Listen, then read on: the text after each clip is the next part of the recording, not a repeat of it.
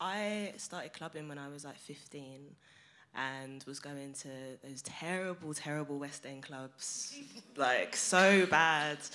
Very, very white spaces, very heteronormative spaces, and as somebody that was like trying to understand my queerness was just like, whoa, this is really not for me.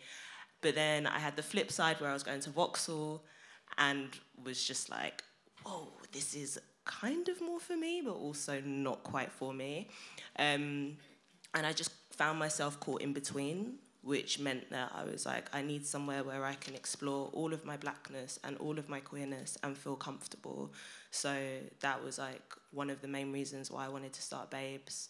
And I feel like there weren't many spaces that were catering to parts of my creative identity and parts of kind of my spirituality.